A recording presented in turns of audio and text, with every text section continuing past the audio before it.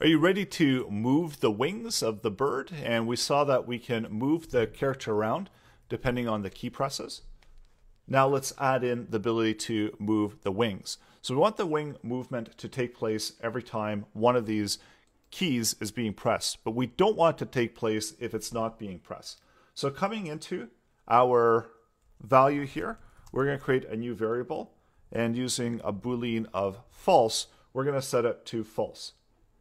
And then down here, we're going to check to see if move is true, and if it is true, then we want to move our wings. So we're going to take our wing position, and that means that we also need to set that when we're building out that object as well. So we're setting a default wing position. So using the same object, the element object, we can set various data values within it. So we're going to set our wing position to 15. And we'll also set the style value of it as well. So style top and equal that to the wing position plus pix, so that everything aligns. And now when we want to move the wing, we can take that same object, so setting our wing position value, and we can take wing position and check to see if it's equal to 15. And if it is, then we're going to equal it to 20. And if it's not, then we're going to equal it to 15. So using a ternary operator, and then taking our wing style top, so just as we were setting the bird position, we're going to use updating the property, so taking our wing position, and then don't forget to add in the pix in order to set it. So now every time we want to have wing movement, we take move and we set it to true. So going through here, and if it's true, so it doesn't matter which key is pressed, it doesn't matter how many keys are pressed, we're going to get, and I just realized that this is not sitting within the correct function, so that's why it wasn't working. So let's try that again. So now whenever I press the key, you can see the wings are moving.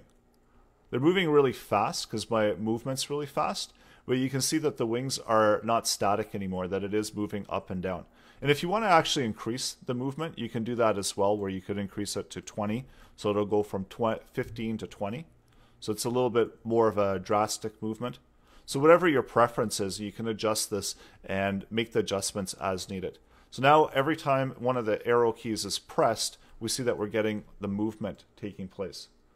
And there's one other thing that I want to add before we conclude this lesson, and that's adding in the space key.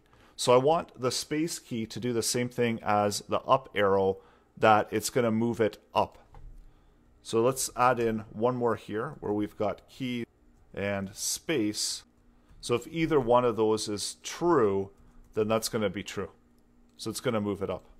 So now if I press space, or if I press up arrow, and obviously you can't see my keyboard, but you have to take my word for it that I'm pressing space, I'm pressing up arrow, and it's doing the same functionality. So the player now has a choice. They can press the space or they can press the up arrow, and both of them will move the character up on the screen. So coming up next, we need to add in some default drag to drag the character down, because this is going to be gravity, and it's going to constantly be pulling the bird down, so he has to keep flapping his wings in order to stay afloat and stay up in the air. So I'm going to show you how to do that coming up in the next lesson.